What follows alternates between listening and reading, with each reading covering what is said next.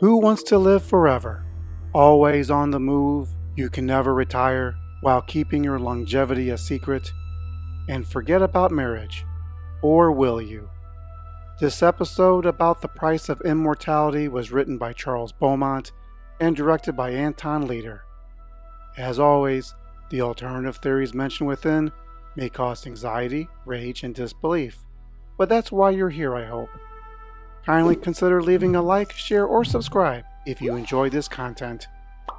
Now, let's hear about a man who shares what he thinks about the American Civil War in a university. What could go wrong? Long live Walter Jameson. Meet Walter Jameson.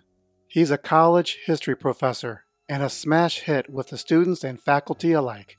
He brings history to life, especially Civil War history, almost if he lived it himself. Walter's got his eye on a 30-year-old doctoral student, Susanna. But Susanna's father, Sam Kittridge, got that uneasy feeling about Walter. Walter seems a little too old for his daughter, and he questions his take on history that is not found in any published books. Walter's historic inspiration comes from the diary of one Major Hugh Skelton, but don't bother asking him to borrow it. Walter guards it as if it was his own diary. Sam wants a more quiet place to discuss the American Civil War and invites Walter over for dinner. In those days, professors lived across the street from each other in modest, well-maintained neighborhoods. The night air brings a hearty appetite, plans for one's future, and very curious old ladies. One who has a certain infatuation with college professors. In the Kittridge residence, Sam shows Walter a Civil War-era photograph of Major Hugh Skelton, who looks oddly, strangely, exactly like Walter, down to the ring on his finger. Walter confesses to Sam that he was the Major, and possibly of those of other identities for the past 2,000 years. Walter Jameson explains that an alchemist gave him near immortality. He does not age, but is not immune to harm or injury. While this piques the interest of Sam, an aging man himself, Walter shares he did not know what was done to him, and never saw the alchemist again. The many centuries of living and keeping his secret meant a life on the run from one place to the next. Life is precious because it does not last forever. Walter also tells his lack of courage keeps him from using a revolver in his desk drawer on himself. Sam figures Walter out and knows if his daughter Susanna marries Jameson, he'll eventually leave her. Sam Kittridge forbids Walter to marry her, but Walter proposes to Susanna and plans to elope that night, that hour. Rushing back to his house, Walter gathers his thoughts from behind his desk. He will regret his poor habits in firearm safety and storage, as the same strange old woman makes an unexpected appearance.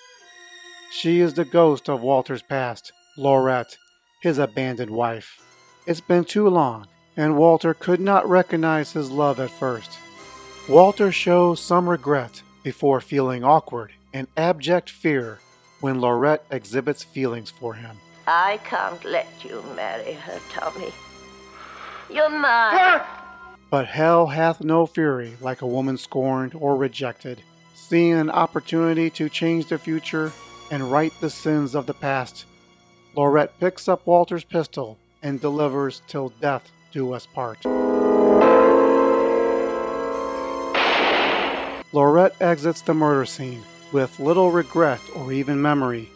As old man Kittridge stumbles into Walter's study, he sees Jameson, calm and dying, but calm nevertheless.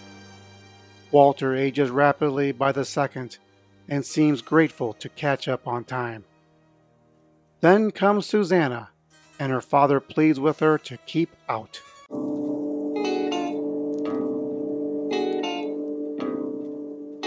Susanna makes it to Walter's study, the lights off, but she recognizes Walter's clothes on the floor, emptied of its body, and asks, "What's with the white powder?" Kittridge answers, "Only dust. There will be no wedding." Ageless characters walking unassumingly through history is not that uncommon in fiction.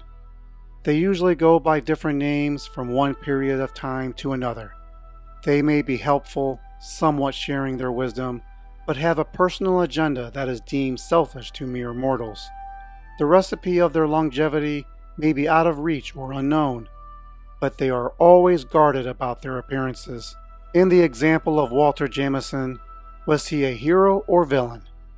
Rod Serling's opening narration described the introduction of him as a nightmare.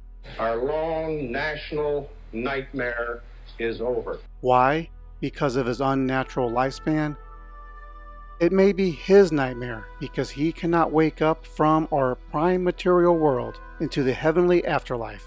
Or as the alternative theory suggests, it is our nightmare because he will not leave history to us. While we shouldn't apply modern sensitivities to a classic television series made 60 plus years ago, doing so makes this theory more convincing. As years turn into decades and centuries, history is certain to be retold, revised, and sometimes rewritten. In a case of poetic irony, Long Live Walter Jameson spotlights U.S. Civil War history during a time when it was common to romanticize it. The living world of the future will not always want to hear from someone from the past. There are modern-day historians, filmmakers, and rabble-rousers that demand the right to interpret history fitting modern narratives. As long as there is someone alive with first-person accounts, the revisionists will have to wait. But no one lives forever, do they? Take note what the episode does not mention. Sam Kittridge is consumed with how Walter explains history, but when he learns of Walter's agelessness, he is only interested in the elixir of life. No time is he curious to learn about what he had seen, the languages he had spoken, or cultures he had lived over the past 2,000 years. But for Sam, he's a father first, a professor second, when protecting his daughter's future. Laurette was not so much out to protect Susanna, but went for one last effort to recover her lawfully recognized marriage to Walter. The episode is very small, as in we see the price of Walter's long life through only Sam and old lady Laurette. So small, the synopsis could be tersely described as serial bigamist bumps into one of his wives. It's not so much about the glories of his past, but the troubles he is responsible for having too much of a future. Like the world, Sam and Laurette weren't interested in Walter's wisdom. They wanted him to go already and return to his only respectable status. Dust. Only dust. I've always been a fan of Twilight Zone episodes that relied on dialogue. What makes this episode so very interesting is that its angle isn't what it would be like to live forever, but what would happen if we met someone as ageless as Walter Jameson. If you read The Twilight Zone Companion by Mark Zickery, you'll learn how the episode's success was credited to the performance of Kevin McCarthy. No, not the politician, but the actor from The Invasion of the Body Snatchers. They're coming! They're coming! Help! Help! My only critique, and it's a minor one, the episode was too short for a character arc. Unless you're looking at Walter, who finally accepted death, which points to my alternative theory that the world wanted him to go away. Sam came close to having an arc, if only the episode was 5 minutes longer. We have an immortal who wishes death, and an old man who was afraid of it. It's interesting for Walter to have something Sam envies.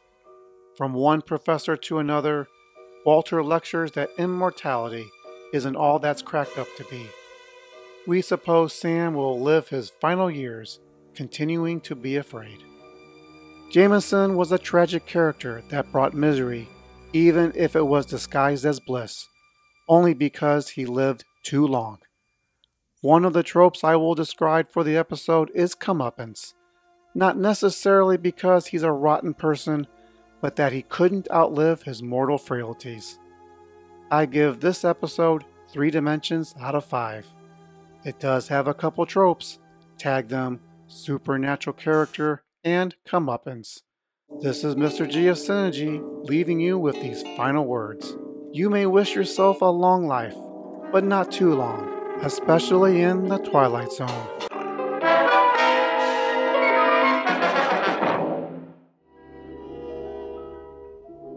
Check out other videos on the channel. Thanks for watching.